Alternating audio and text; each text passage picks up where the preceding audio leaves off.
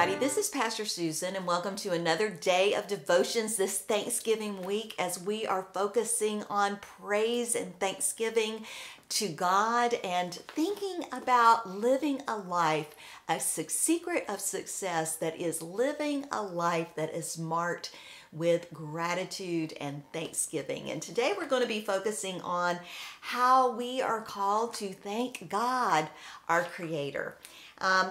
I really want us to remember a couple of things. One, at times, and we can all identify with this, our focus can narrow to being having very tunnel vision about circumstances, things that are challenging in our lives, things for which we are that are tragic that happen in our world every day. And it's very easy for us to focus only on that and lose the perspective of the big picture. And so today we're going to be looking at a psalm of praise. And I want to read this to you, and then I want to bring up something that I think might be challenging and also something maybe we can practice together. This is from Psalm 33, and I'm going to be reading verses 1 through 12, and this is entitled, in my Bible, this is entitled, The Greatness and Goodness of God. Listen to these words. Rejoice in the Lord, O you righteous. Praise befits the upright. Praise the Lord with a lyre.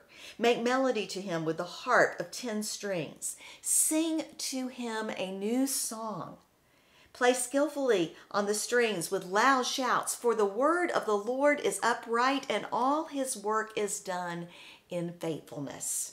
He loves righteousness and justice. The earth is full of the steadfast love of the Lord. By the word of the Lord the heavens were made, and all their hosts by the breath of his mouth. He gathered the waters of the sea as in a bottle. He put the deeps in storehouses. Let all the earth fear the Lord. Let all the inhabitants of the world stand in awe of him. For he spoke, and it came to be. He commanded, and it stood firm. The Lord brings the counsel of the nations to nothing. He frustrates the plans of the people. The counsel of the Lord stands forever, the thoughts of his heart to all generations. Happy is the nation whose God is the Lord, the people whom he has chosen as his heritage. So, as I said, we can sometimes narrow our vision, tunnel vision, into circumstances and into things that are challenging, and not to say that we don't need to pay attention to the things that need attention in our world. I mean, and sometimes we need to lament some of those things. But we will see in the Psalms and throughout the Bible this effort to acknowledge that God is bigger than all of that, and that God is our source, and therefore we are called as God's people to respond in gratitude, in thanksgiving, and in praise. Now, I love this. I was reading this, that most of the translations of the Bible that we have use words that are they sound kind of churchy, like sing joyfully or shout joyfully. But in the Message, Eugene Peterson paraphrased it as, good people, cheer God. Cheer God. Now, I was cheerleader when I was in high school, and my job was to get people riled up so that they would cheer the team on forward. And there's my dog cheering as well. I think she's hearing me get excited. But anyway, I want us to think about, what does it mean to cheer God? We don't have any problem with that when we are watching football or basketball or baseball. When we're watching a game, the crowds cheer for our team, which cheer for the ones who are leading the way.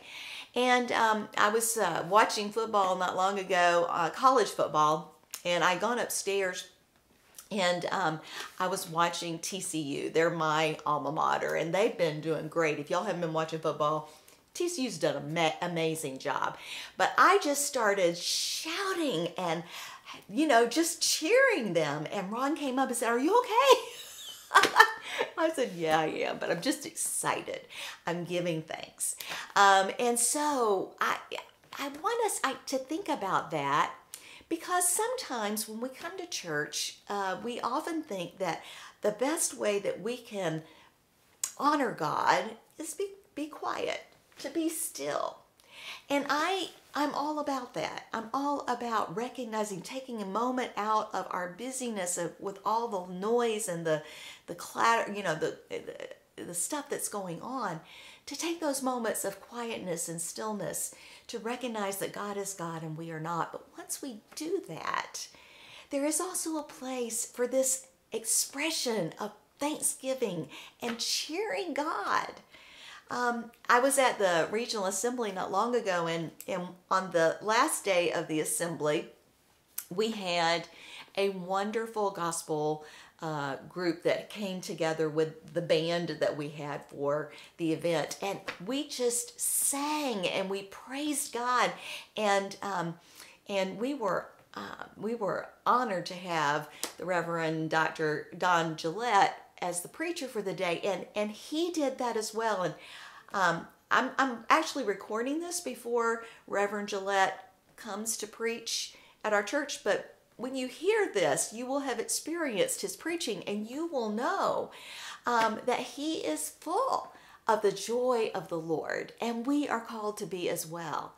And so I just want to encourage us to think about how we might do that. How can you and I cheer God? I'm telling you, if you can cheer your football team or your basketball team or your baseball team or sports team, you have the ability to cheer God. And so today I'm going to invite you to say, "Thank you, God. Thank you for all of your blessings. Thank you for your presence that is with us, that will not let us go, for the love that you have given to us in Jesus Christ, for the call that you've given to us, the privilege to share your love with a hurting world." This last thing was, "Happy is the nation whose God is the Lord, the people whom he has chosen as his heritage." And of course, the writer of Psalms was talking about Israel there. But I believe Jesus shows us that God's choosing is for all of us. And so blessed are you and me that we get to be involved in this work and in this joyous reflection of the love and the grace of God in our world. Thanks be to God. Thanks be to God. And the people of God said, "Amen," and amen.